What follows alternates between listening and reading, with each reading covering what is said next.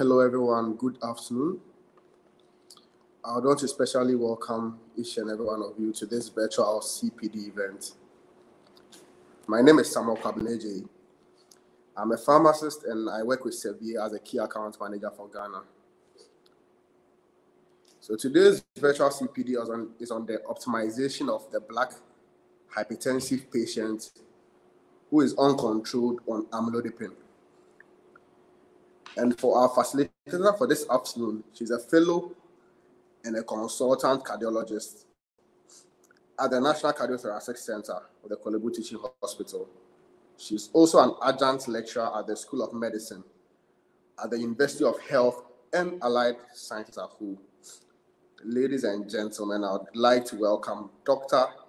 Desiree Delsojan to present to us this afternoon. Thank you. Okay, Samuel, thank you very much for your kind introduction. And so today we're just going to discuss a patient, as he already said, who is not well controlled on amlodipine 5 milligrams.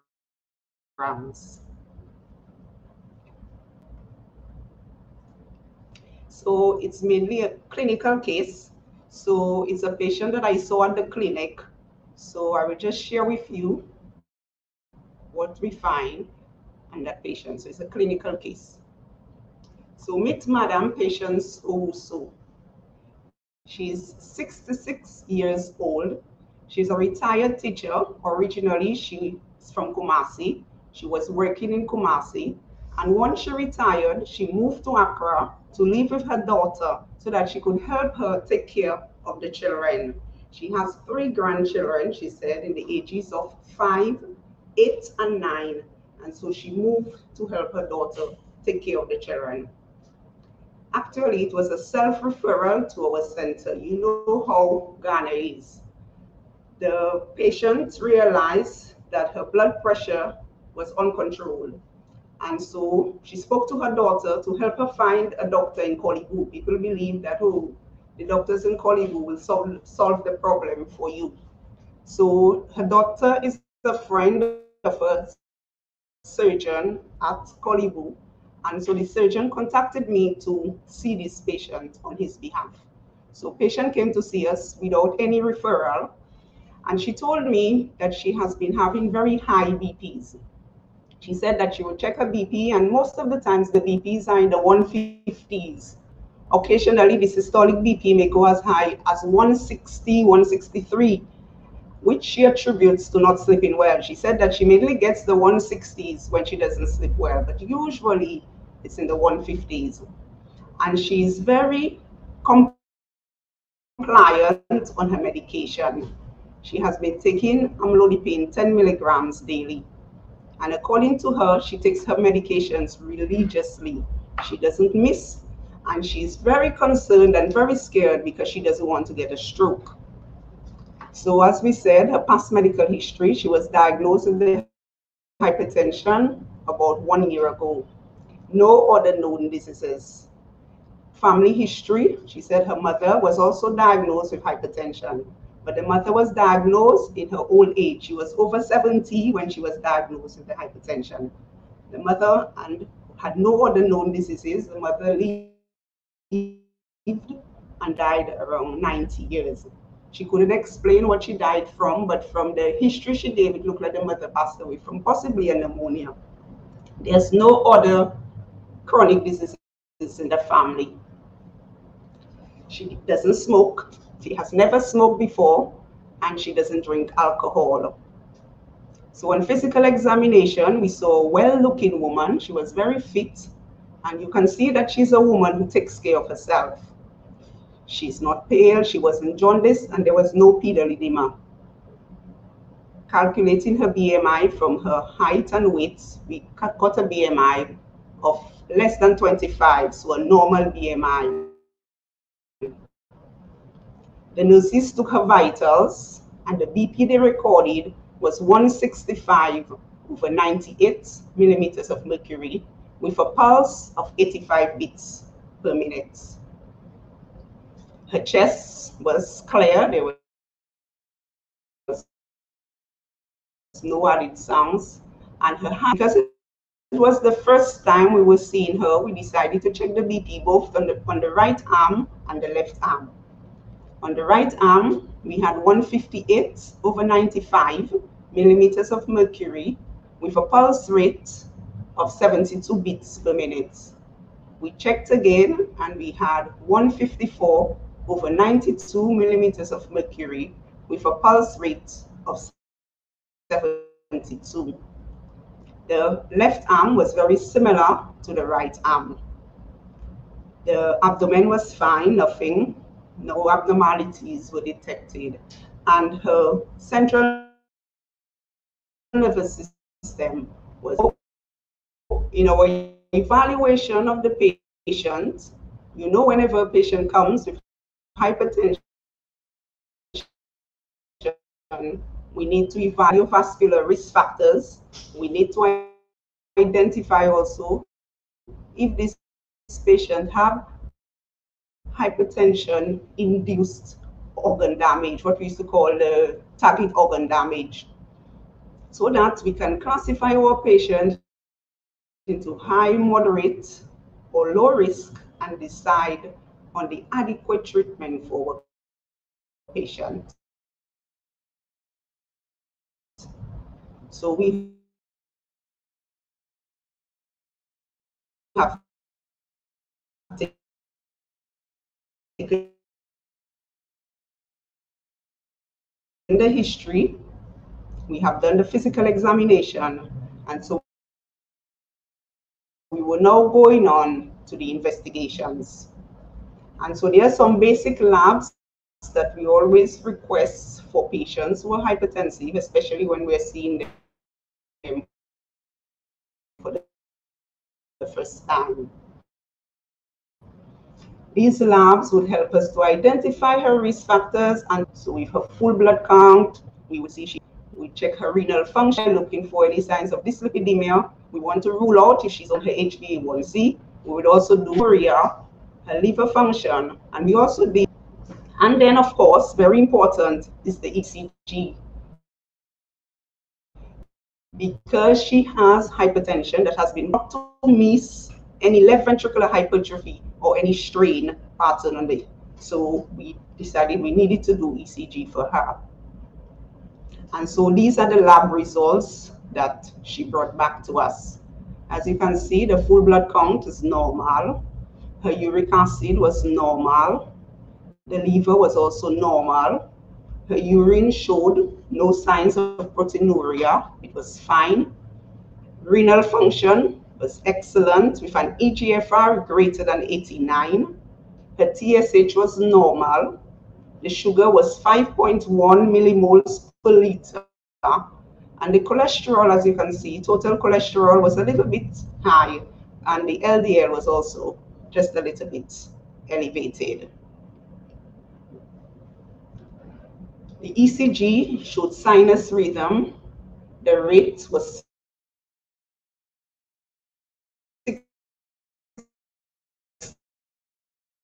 68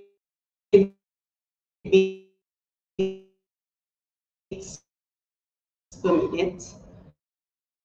The axis was normal, and there was no LVH, the low sensitivity. We wanted to be very sure that this patient didn't have left ventricular hypertension, to be very sure there were no signs of hypertensive heart disease, even if clinically she didn't mention any signs or symptoms of heart failure. So we decided to go on and do an echo for her. Her echocardiogram, however, was very normal. There was no LVH. Her EF was very good, and she had a grade 1 diastolic dysfunction. So now we need to know for Madam patients, what target BP do we have for her? We need to let her know what is our aim with the medication, where we want her BP to be so that we can consider it to be normal. Now we have to take this patient as an individual.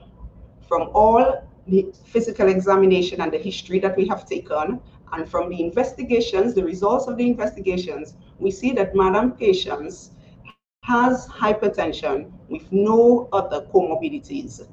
So, according to the WHO 2021 guidelines, patients with hypertension without comorbidities, the target BP treatment goal is a blood pressure of less than 140 over 90 millimeters of mercury. If we use the ESC guidelines for the management of hypertension, they said that in older patients, that is in patients aged greater than 65 years, our patient 66 years, so she falls in that category, it is recommended that the systolic BP should be targeted to a BP range of 130 to 139 millimeters of mercury. So that's where we want a systolic BP. Less than 140, but maybe above 130, according to the ESC guidelines. And if we use the 2020 International Society of Hypertension global guidelines on hypertension, they too recommend a target BP of less than 140 over 90 in patients who are greater than or equal to 65 years. And that is based really on whether the patient is able to tolerate that BP. It also depends on how frail the patient is, whether the patient is independent or the patient has to get family support, people to help her, and she's not able to move around on her own.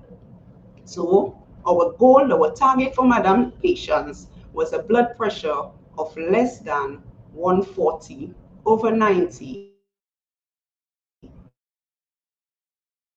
millimeters of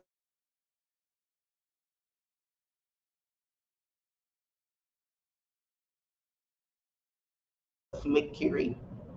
And so we told Madam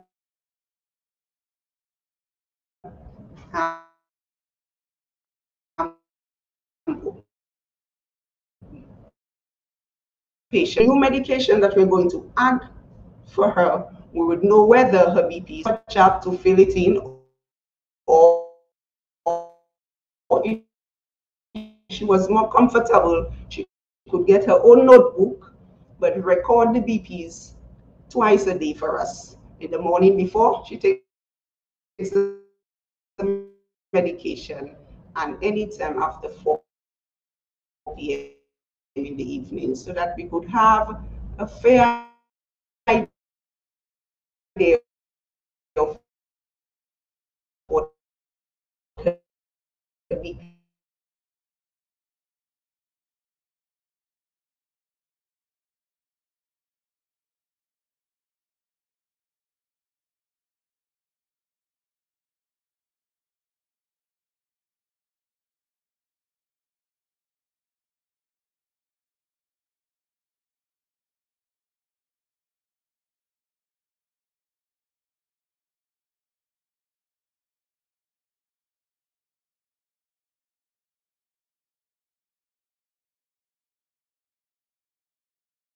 for low and middle income countries.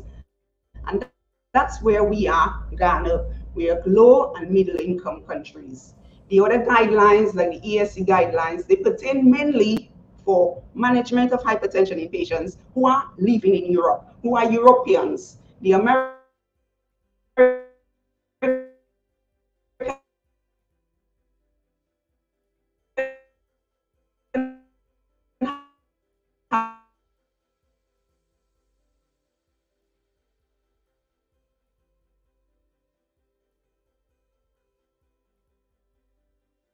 Association guidelines adopt it, but it is not the best guidelines for us to adopt. And so the guideline that is for patients with hypertension used as initial treatment for patients who are diagnosed with hypertension. Number one, we have the diuretics, and we are specific to the thiazide and thiazide-like agents. Number two, we have the ACE inhibitors or the ARBs. And number three, we have the long-acting dihydropyridine calcium channel blockers, the CCBs. So we could use any one of those drugs as initial treatment for patients who are diagnosed with hypertension. And these medications have a very strong recommendation. The WHO also suggests combination therapy, and they suggest the combination therapy preferably with a single pill combination as the initial treatment for patients with hypertension. And why single pill? Because of adherence and the perseverance on the medication. We know that people do not comply to medication. So if we can give them one pill over 2 to 3 pills, then we know that they are more likely to take that single pill rather than giving them 2 to 3 tablets to take. And then the combinations that they want us to use. They also want us to use drugs from certain classes for us to combine together. We don't just select any of the antihypertensive drugs. So they recommend combinations of thiazide or thiazide-like diuretics with an ACE inhibitor or an ARB, or with a calcium channel blocker.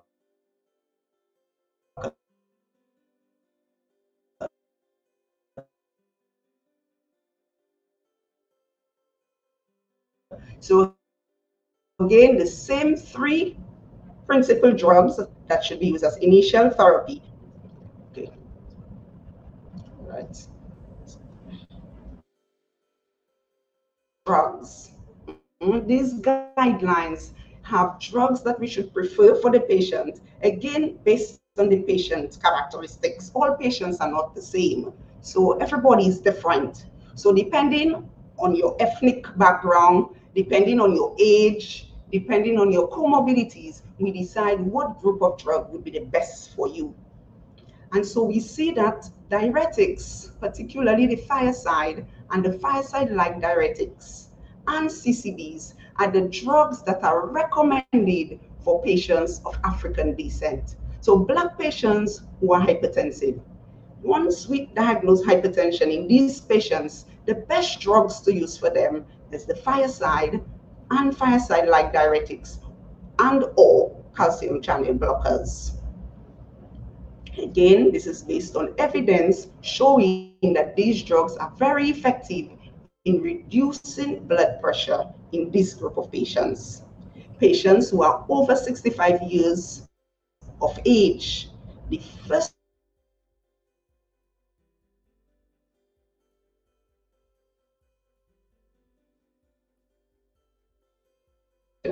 is also, so our patient, as we say, is Black, is Ghanaian, and our patient is 66 years of age.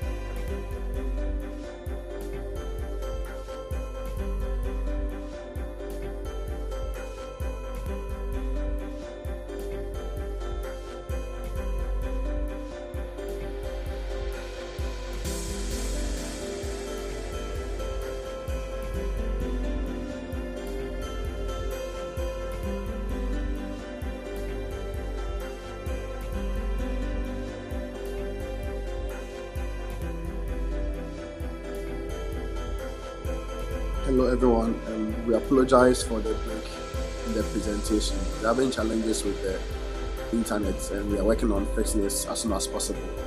Please, if you have any questions with regards to what has been presented so far, kindly put it in the chat comments, and then we'll read it and let the facilitator answer to those questions. Thank you. So kindly hold on for us.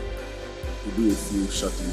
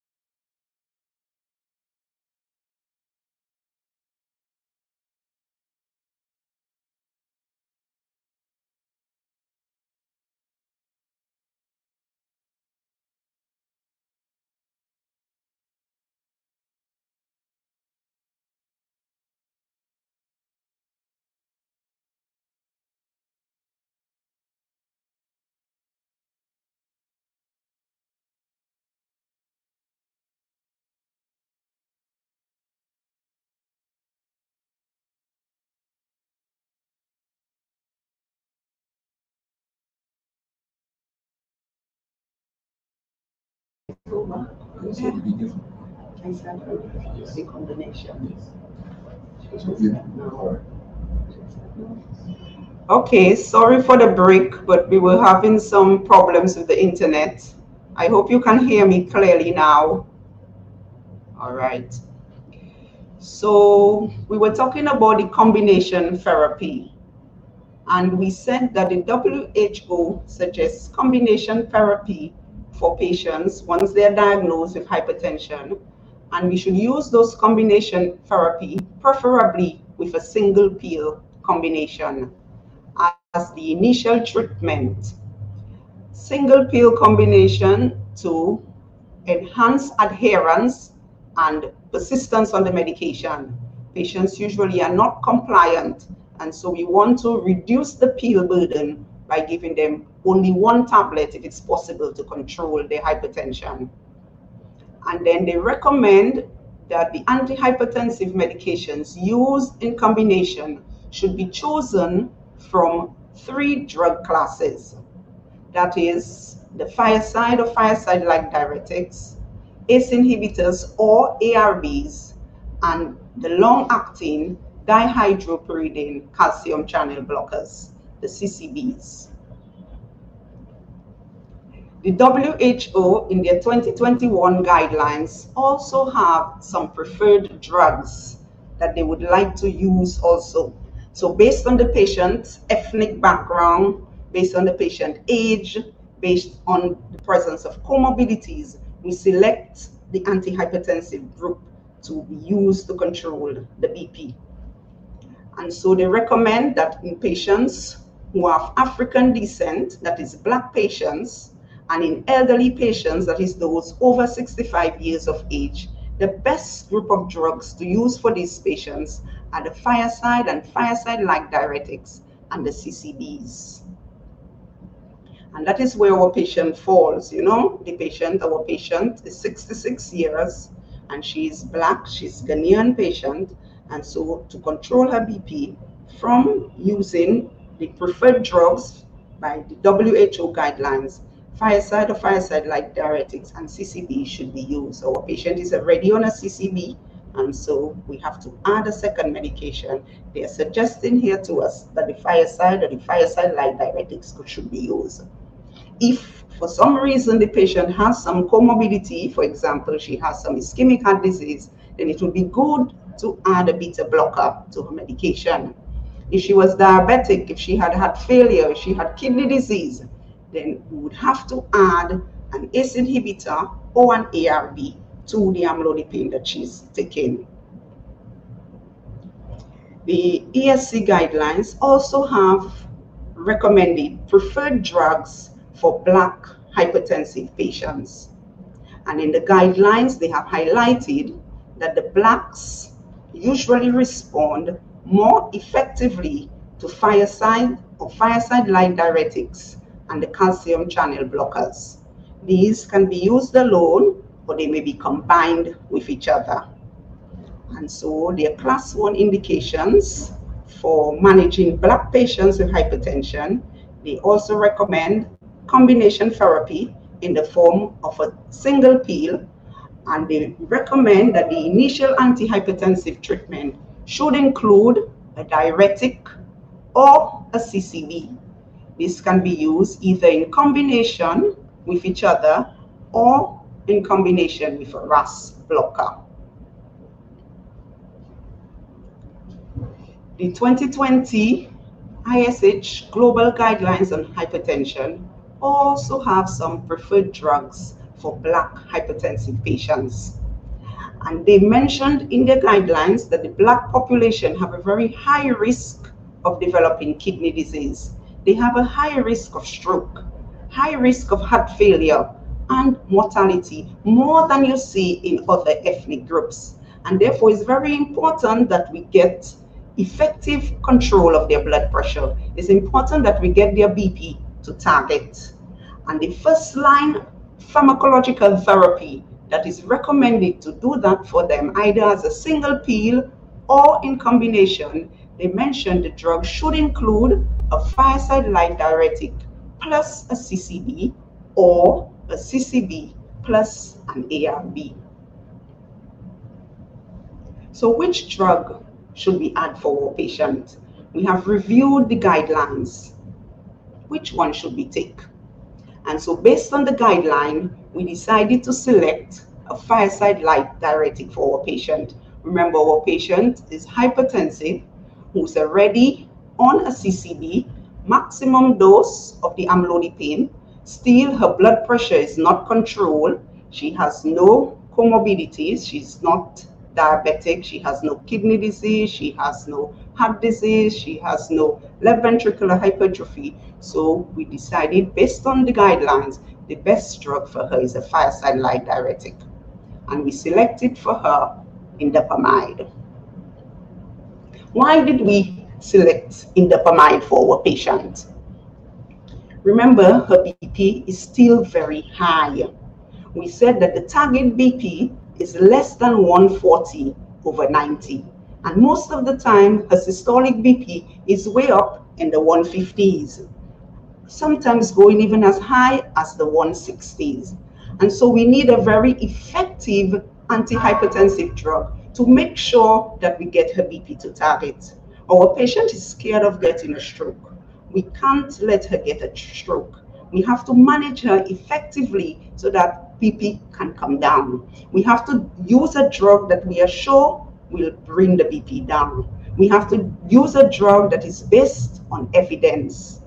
And so we decided to use the indapamide. It's a drug that we have experience with. Well, I have a lot of experience, and I'm sure most of you listening to me have used indapamide before and can also agree that it is a very effective, a very potent antihypertensive drug. It is able to bring the BP down to normal. Another reason why we decided to use indapamide, because guideline recommended. We showed you earlier WHO guideline, the preferred drug for Blacks who are also elderly. So we decided to use it. That's another reason. And another reason why we decided is that is because it's an ideal antihypertensive for our patient.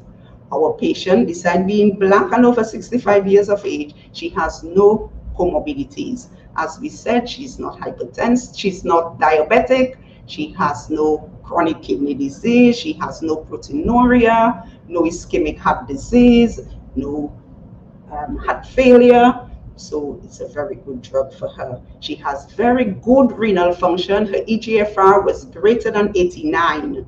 She's not obese. She has a normal body mass index. And she has no left ventricular hypertrophy. We confirmed that via echo. And so it is the ideal antihypertensive medication for our patient. Now you may ask me, why not another thiazide or thiazide-like diuretics?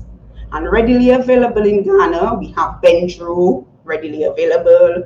We have hydrochlorothiazide present. We have clothalidone, which nowadays is not readily available. It has now become scarce on the market. And then we have faithful indapamide. And we know that these are very effective medication in preventing cardiovascular morbidities and mortalities as confirmed by many random clinical trials and meta-analysis. And so we decided to choose indapamide out of these thiazide and thiazide-like diuretics. Why? As we said earlier, because it's a very potent antihypertensive drug with which we have a lot of experience. It has a long duration of action, and therefore it is able to achieve very good 24-hour BP control. We want a drug that the patients will comply on. The patients will not get tired of taking it. You know, some patients start taking the medications nicely, and after about a few months, they get tired and they stop. But we know BP medications is for life. And so we want a drug that they will only take once a day. And we want one, therefore, that will cover or control the BP over 24 hours. And so we are sure that indapamide is able to do that. We know that the thiazide and the thiazide-like diuretics have a lot of adverse effects. They cause electrolyte abnormalities. They can cause dyslipidemia. They can also cause glucose to go high. So they have a lot of metabolic side effects. And so with our experience with indapamide, we know that it causes minimal adverse effects. Most of the patients who I have on indapamide, the side effect that probably they complain about is hypokalemia.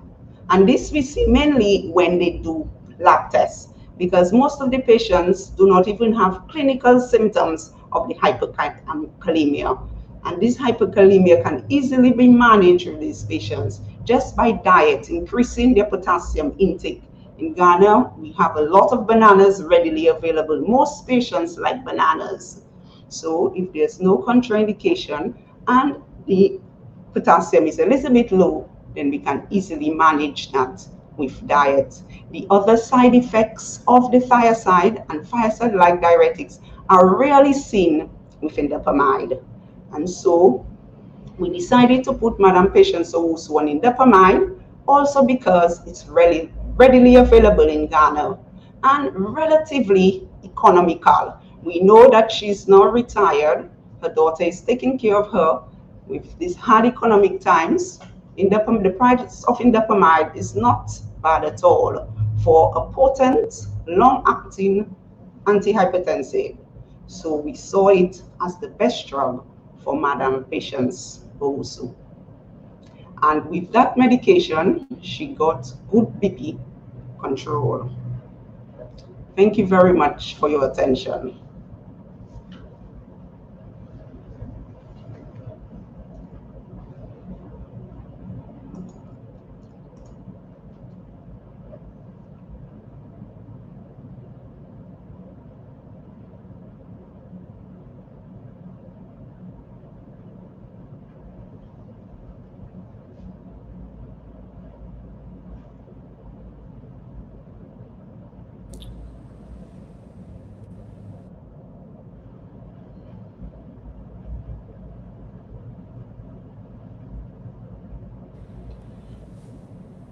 Hello, everyone. Dr. Mrs. Jan, thank you so much for this insightful presentation. Please, if you have any questions, kindly put it in the chat box. We've not seen any questions so far, but there's going to be a short presentation by Sebier, and then we can take your questions and then respond to them. So kindly hold on.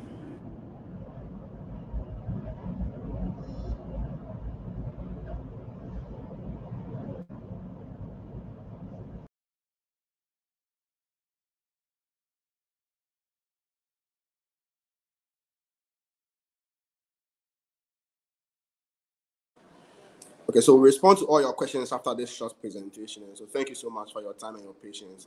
As I mentioned, my name is Samuel Kwabneja. I'm a pharmacist and I work with Sevier as a key account manager.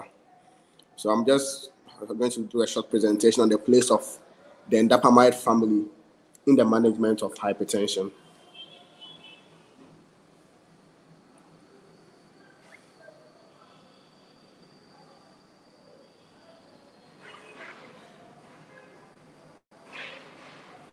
Okay, so we know in this part of the world, salt intake is a problem. Okay, the WHO recommends that we reduce our salt intake to less than 1 teaspoon in a day. I'm sure you are wondering how practical this is. Looking at our breakfast, our lunch, our supper, even our roadside food, we can't seem to control this amount of salt that we take. And as you already know, high salt intake would mean high salt retention, which in effect affects our blood pressure. This is very important also for your hypertensive patients. You may be doing your very best in managing their hypertension, but then if they still do not adhere to this simple lifestyle modification of reducing their salt intake, they may still come back to your clinic with high blood pressure values. So what then is a solution? So that's why the recommendation for a diuretic is very important for your black hypertensives, because of our salt-sensitive genes as blacks and because of our high salt intake.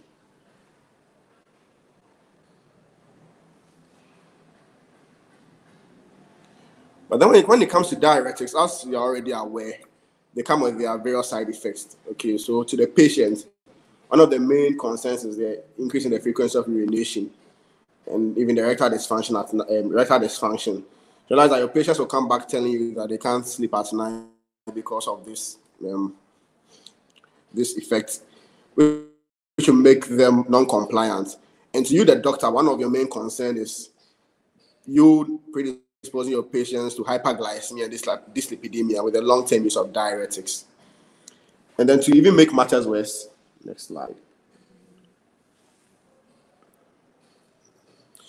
There are recent concerns on the use of hydrochlorothiazide globally.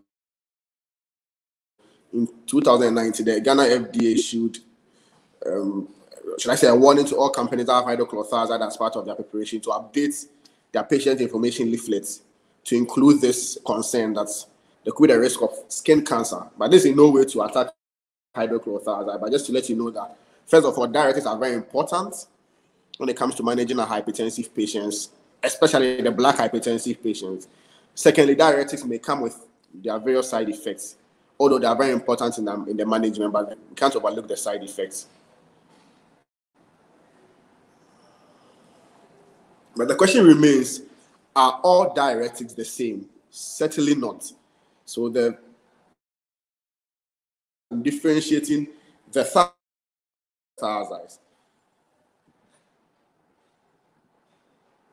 And one of them is the British Hypertension Guideline, the NICE guideline, the most recent edition, which states that if a diuretic treatment is to be initiated or changed, offer a thiazide-like diuretic, such as indapamide, in preference to the conventional thiazide, such as bendro or hydrochlorothiazide. This is very important for us to note.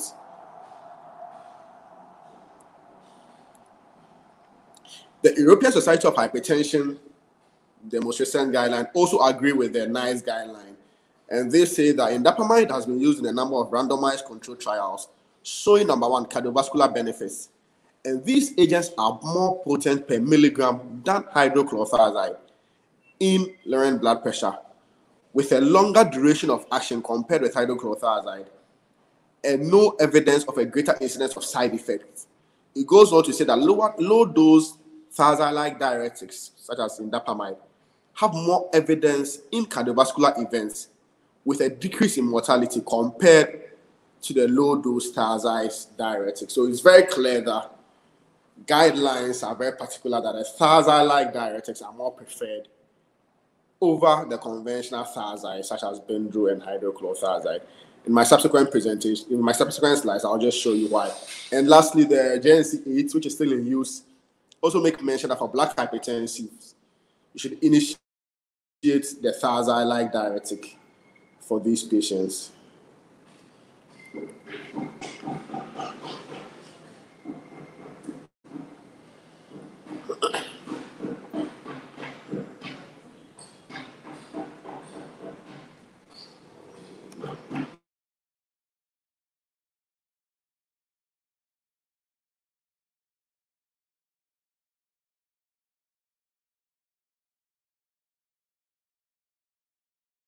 So as I already mentioned, and as Dr. Messenger mentioned earlier on, why do you need to select a thiazide-like diuretic? They are more recommended for our population, and the more data exists to differentiate the thiazide-like from the thiazides, and mortality results are amazing, like diuretics. And the benefit ratio is also in favor of the thiazide-like diuretic.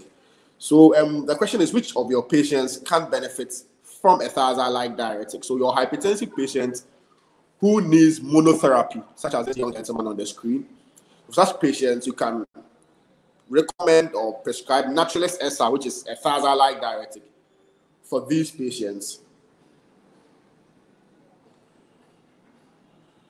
So Naturalist SR blood pressure, which is superior to any other monotherapy. So this was seen in a meta-analysis called a BAGI, which involved about 10,000 patients and had 80 different clinical trials which were assessed. 2 months, it was found that indapamide, Naturalist SR, 1 tablet daily, gave a further blood pressure reduction of about 22 millimeters of mercury, which was superior to the other monotherapies in their initiation doses.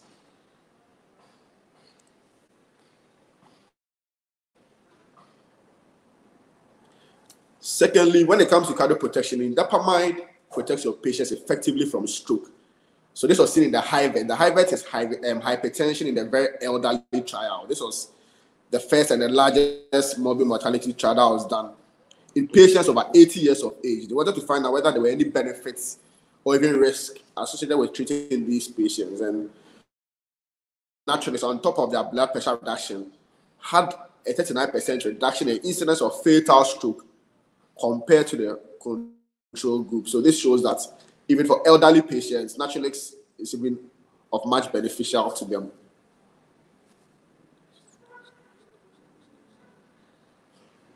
So one of the differentiating factors between the thiazide-like and the thiazides is this important information. When it comes to metabolic neutrality or metabolic disturbances, indapamide is neutral. So in a long-term use, there's not significant changes in the glycemic control of your patients and lipid control of your patients, unlike benzo and hydrochlorothiazide, which have been shown to have these effects in a long-term use. So that, what does this mean for your patients? So your patients who are pre-diabetic, even your diabetic patients who need a diuretic, they are better off being on indapamide because it won't cause the changes in their glycemic control, unlike benzo and hydrochlorothiazide, which I know from your practice, you've seen it, that in a long-term use, it may interfere with the glycemic control of your patients. So this is very important when it comes to safety for Naturalix SR. So all this is as a result of the unique mode of action of Naturalix. So first of all, Naturalix is lipophilic. So this means that it has a much pronounced effect in the vessels, where it increases the release of prostaglandins, which will cause vessel relaxation, which will reduce peripheral resistance and reduce blood pressure.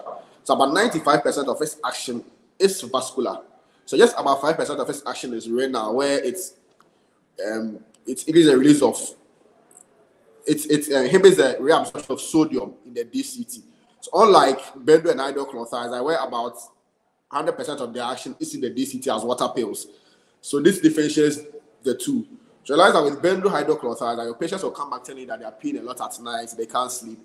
During the day, it interferes with their work, just because of how it works, mainly renal. But indapamide is very unique in this mode of action. 95% vascular, just 5% renal, causing the excretion of salt. So what about your patients who need dual therapy? So we've added amlodipine to indapamide as natrexam. So natrexam is very unique because this is the first of its kind, a calcium channel and a diuretic combination. And not the other diuretic, a thiazide-like diuretic. So as you've already seen from the slides and from the presentation by Dr. Mrs. Jan, for blacks, because of our salt intake, high sodium retention, and because of our arteries which stiffens with age, the recommendation is that for those without comorbidities, first line, usually a calcium channel blocker and a diuretic. So this combination is very unique to our population and it's very specific.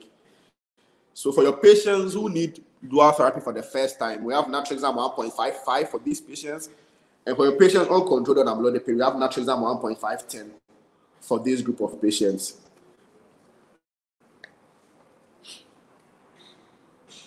And when it comes to efficacy, natrexam gives a significant blood pressure drop of up to 50 millimeter mercury drop in the systolic blood pressure of your patients. And this is adapted to the initial blood pressure readings. So this was seen in the efficient study. And even with this study, the dosage that was used was 1.55. So that shows you the efficacy of natrexam because of the synergistic effect of indapamide and amlodipine. So for your patients who need dual therapy for the first time, we could do 1.55. And then for those who are uncontrolled on amlodipine 10, we could do the 1.510 for these patients. And on top of that, there's a further reduction in the incidence of stroke by 23% when you put your patients on natrexam compared to other dual therapy. So remember that with natrexam, you are saving the lives of your patients, not only controlling their blood pressure, you're offering them excellent cardio protection, saving them some costs in the future. So to conclude, Sevier is offering your patients the branded dual therapy of choice at an affordable price. So for your patients who are uncontrolled on amlodipine 10 and you require a step up, you can do the natrexam 1.510. And then for those who may require a dual therapy for the first time, you can do the natrexam 1.55. at an affordable cost.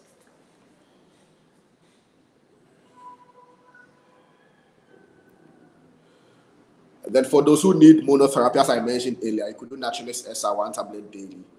So thank you so much for your time and attention. We'll be on standby for questions.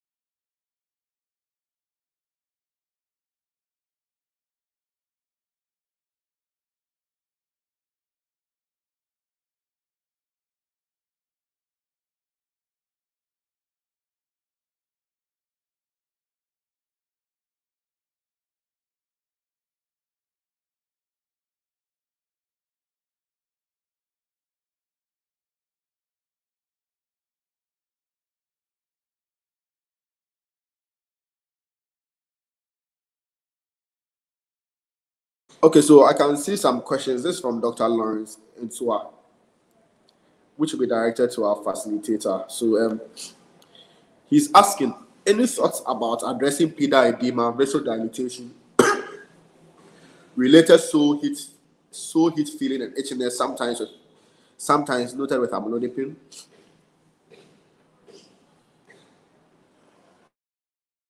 Very true. Can you hear me? Yes. Okay, so it's very true that at times we have those side effects with amlodipine. Unfortunately, it's a very effective drug for BP control, but some patients do experience the side effects. And when it becomes too much, then we may have to change the medication for the patients. Sometimes when we combine the amlodipine, maybe with an ACE inhibitor, sometimes the pedal edema reduces a bit. At times you can consider using the Asomex, which is the L type of the amlodipine, but not always does it resolve the problem. So if the side effects become unbearable, like particularly for females, they get this pedal edema, they can't wear their shoes, they have this itchiness in their feet for short times with the amlodipine, then we may have to change the medication for the patient.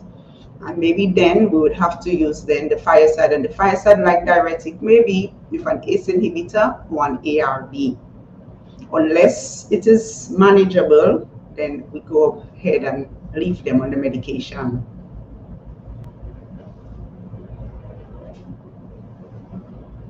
Okay, thank you so much, Doctor. So we can take the next question. So this is from Victoria Adum Efifa. Thank you very much for the presentation. Please, my question is, can indapamide be given to patients below 65 years? Of course it can. Remember, as we saw in the guidelines, it is recommended the drug of choice, the preferred drug for a Black patient, especially if that patient has no comorbidities. So it doesn't matter the age. We can use it for any patient. And not only even in Black patients. Remember, in the classes of drugs that we use, even to start as initial therapy, thiazide-like diuretics is there. We just mentioned that age of over 65 years, just to let you know it is the preferred drugs for that class of patients. But it can be used at any age, once the patient is hypertensive and we want to control the BP. Once there's no contraindications to its use, then it can be given to the patient. Okay, thank you very much for the answer. So this from Kwesi Ejare. How long can a patient be on a single agent, for example, a CCB with poor blood control, before treatment failure can be diagnosed?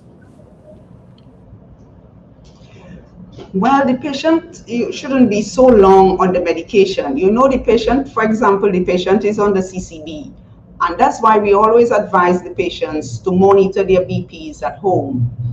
Home BP is becoming very relevant these days because some patients, when they get to the hospital, they get frightened, or they give you some excuse that they didn't sleep well or they didn't take their medications. And so when we do home BP monitoring, then the patient actually sees the BP values themselves. They themselves get frightened of the BP values.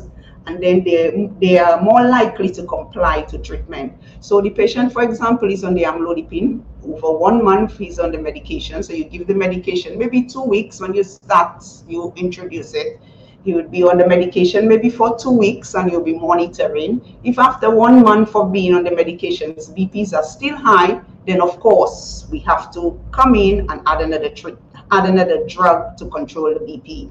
Another thing we have to take into consideration also is the value of the BPs. So sometimes we may not give the amlodipine as long as a whole month before we can say that the drug is not controlling the BP. We see very high BPs. The patient actually has a class. If you have to classify the BP, the patient is in the second stage hypertension. The systolic BP is more than 160, for example, or the systolic BP is more than 180. Just with these BPs, we know that a single drug therapy is not going to control. No matter how good the amlodipine is, 10 milligrams of amlodipine is not going to control the patient when they have systolic BPs as high as 160 and as high as 180. These patients from the beginning should be on combination therapy. You only will maybe use a single agent, for example, the CCB, when you have BPs lower than that, so less than 160, you can maybe consider, but still it is recommended too that you use even combinations. And so you decide if they have poor control depending on the BP values that they are recording. And also if the BPs are not too high, then you can wait 2 weeks to 1 month before adding another medication.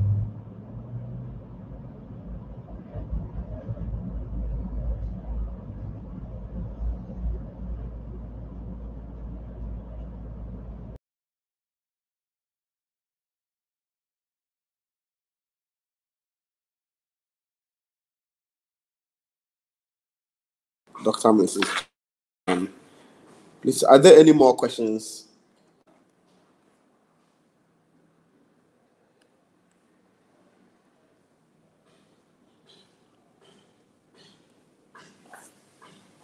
Okay, so this is from Dr. Gabriel Odoy.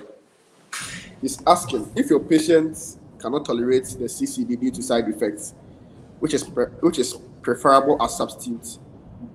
Okay, so let me take it again. If your patient cannot tolerate the CCB due to side effect, which is preferable as substitute, diuretic or RAS inhibitor? So again, we have to individualize the patients. All patients are not the same. So that's why whenever we have a hypertensive patient, we need to evaluate by taking the history, by doing a physical examination, and by investigations. And then we identify the patient's cardiovascular risk, we identify the patient's comorbidities. And based on the comorbidities of the patients, then we decide which is the best medication to start them on. We will always want to use one of the 3 classes, as we mentioned earlier, the CCB, the diuretic, or a RAS inhibitor, as you mentioned. But again, based on the preferred drug, based on the patient's comorbidities, based on the patient's age, that's what we will use. Most we're in Ghana, and most of the patients that we see are Black patients, both African descent patients. So here the ethnic background doesn't play so much. I mean, we know it is there, and the CCBs and the thiazide diuretics are the preferred ones for them. But if the patient has, for example, heart failure associated with it, or the patient have chronic kidney disease, or the patients have diabetes, then we would tune in to use a drug that will control these other comorbidities. And whether we use a single therapy, for example, a RAS inhibitor alone or a thiazide-like diuretic alone, depend now on the BPs that the patient are presenting with. So it will depend whether we use combination. And a lot of the times we're always recommending for these patients that we use combination therapy. So we may need to combine the diuretic with the RAS inhibitor. But if the patient has chronic kidney disease and very low eGFR, then the diuretics, the thiazide and thiazide-like diuretics would not work in that case. And so we would have to maybe use the RAS inhibitors. Or if the patient has ischemic heart disease, an angina patient, and we would have to add beta blocker to maybe a RAS inhibitor in that case. So it all depends on the comorbidities of the patient, which antihypertensive you select for them. Okay, thank you so much, Doc. I think it's very, very clear. So Dr. Charles Anku Alosin is asking, what's the current selling price of Naturalix and Natrixam? So Naturalix 1.5, Naturalix SR 1.5 milligrams sells at 90 cedis for a month's supply, 3 tablets. And then the 1.5, the Natrixam 1.5, 10 sells at 130. And the Natrixam 1.55 sells at 120 cedis for a month's supply of 30 tablets. Thank you.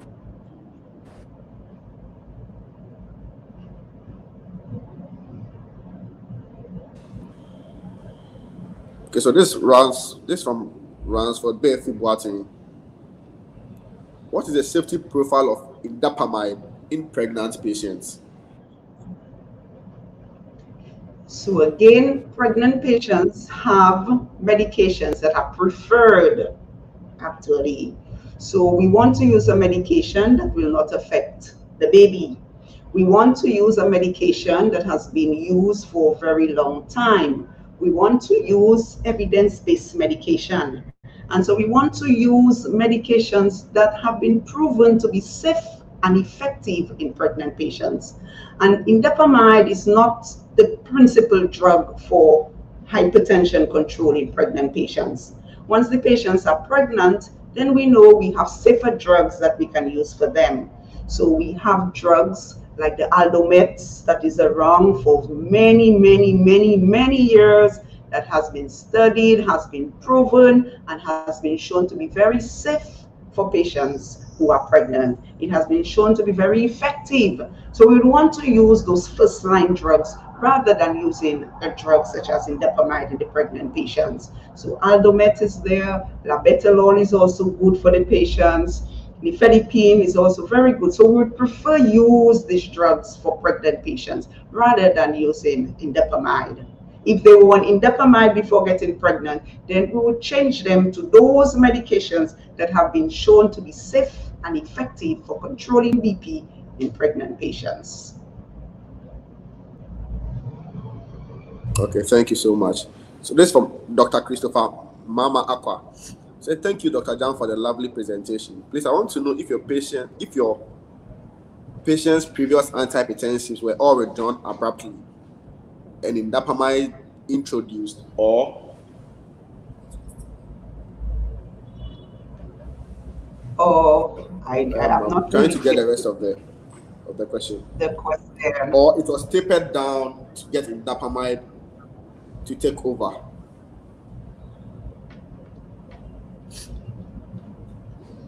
Okay, so in our patient, we did not withdraw the amlodipine. So she was already on the amlodipine 10 milligrams. She had no side effects with the amlodipine. The amlodipine was not able to control the BP. It was not able to get her blood pressure to target. So we did not withdraw the amlodipine. She continued on the amlodipine, and we rather added the indapamide to the medication. So we put her on 2 medications rather than 1.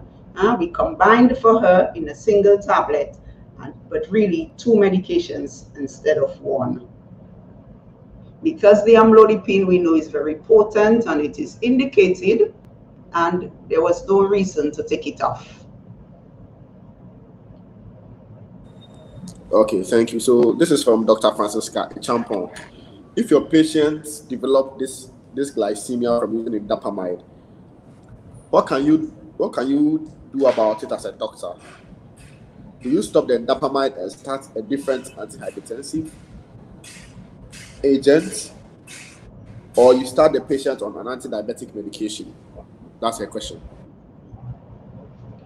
Okay, so we know that indapamide is not one of the thiazide-like diuretic that causes a lot of metabolic imbalances.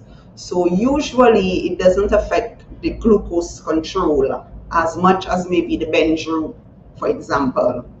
So we really would have to investigate this patient clearly to see whether this increase in the sugar is coming from the indapamide or the patient herself is developing the diabetes. So we have to look at it closely and see, because very likely it's not coming from as a result of the indapamide.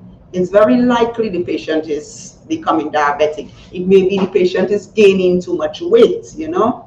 Nowadays, obesity is the trend. It's becoming so much in Ghana, especially among the females. And you know, with the obesity, then diabetes comes with that. So we have to look at it, investigate closely to see the cause where the diabetes is coming from, and advise our patient. If the blood pressure is well controlled on the indapamide and the patient has no other side effects on it, I would not be so quick to discontinue the indapamide. I would rather, depending on the sugar that we're getting, I would rather recommend maybe starting with lifestyle changes for the patient. She may need to lose some weight. She may need to exercise. You know, we don't exercise. We are always very busy. So a lot of us, we don't exercise. So I would first go this way rather than discontinuing the medication, the indapamide. Okay, thank you so much. So this is from Dr. John Chika. Any benefit of indapamide vis-a-vis erectile dysfunction or P-edema? Okay, so we know that the indapamide can also give rise to some erectile dysfunction. And this is really a big thing, especially for the males. So if the patient is complaining of erectile dysfunction, again, we have to be very careful to investigate and explain to the patient so that we are sure what is causing the erectile dysfunction. Some of these patients have the metabolic syndrome. Some of them are already diabetic. Some of them have this long uncontrolled hypertension before they started becoming compliant on their medication. And so the erectile dysfunction is not always caused by the medication. So that's the first thing we need to explain to the patient. But if after investigating, you're convinced that it's the indapamide causing erectile dysfunction, then you can always change the medication for the patient, give them something that is better tolerated, or depending on the patient's characteristics, you know, you have to do echo, make sure there's no ischemia. Then you can recommend maybe even some medications to enhance the erectile dysfunction. But you have to look at it very closely and wait to be sure where this erectile dysfunction is coming from. Some of these patients, you also need to advise them that what will kill them is not the erectile dysfunction, but the BP going extremely high and they get in a stroke. So you need to do a lot of talking to your patients. Sit down and explain to them before you decide on withdrawing the indapamide or replacing it. And in terms of the P-edema, maybe you were referring to amlodipine. I'm not too sure, because you don't really get P-edema with the indapamide.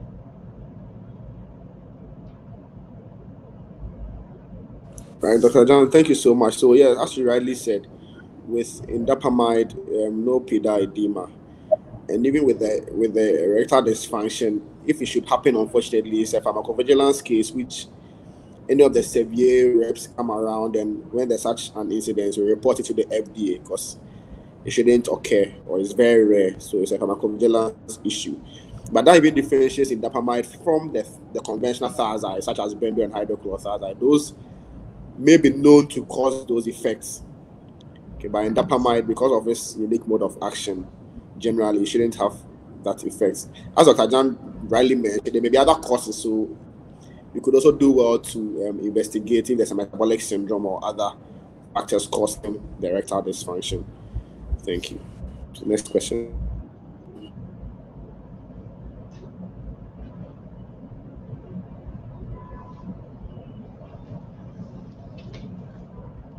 Okay, I don't think there are any more questions.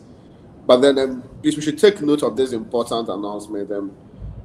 the post-test is ready the moment the event ends. So kindly enroll and then do the post-test before you can claim your CPD points. It's very important. Else you'll not be able to claim your CPD points. So please wait and then do your post-test. And it will be posted immediately after this event ends. Just click on it and then complete the post-test to claim your CPD points. Please, if there are not any more questions, I would like to thank everyone for your patience, for your attention, and for following through to this CPD. I want to thank CES for your continuous support and collaboration. I want to thank Dr. Desiree Delso-Jan for your time, for your insightfulness, for your wonderful and lovely presentation. She was very clear. We hope to engage you the more in future to be of benefits to the entire medical field. Thank you so much. Thank you so much. And have a lovely weekend, everyone. A lovely evening, everyone. Sorry. And then see you in the next severe CPD presentation. Don't forget to recommend Diuretics for your hypertensive patients who need monotherapy. And the Natrexam, which is the first of its kind, a calcium channel blocker with a thiazide-like diuretic, either 1.55 for your new patients who need dual therapy for the first time, who don't have any other comorbidity. And then Natrexam 1.510 for your hypertensive patients who are on Amlodipine 10 but not well controlled and you want to step up. And all this comes at a very affordable cost. Thank you so much and see you soon.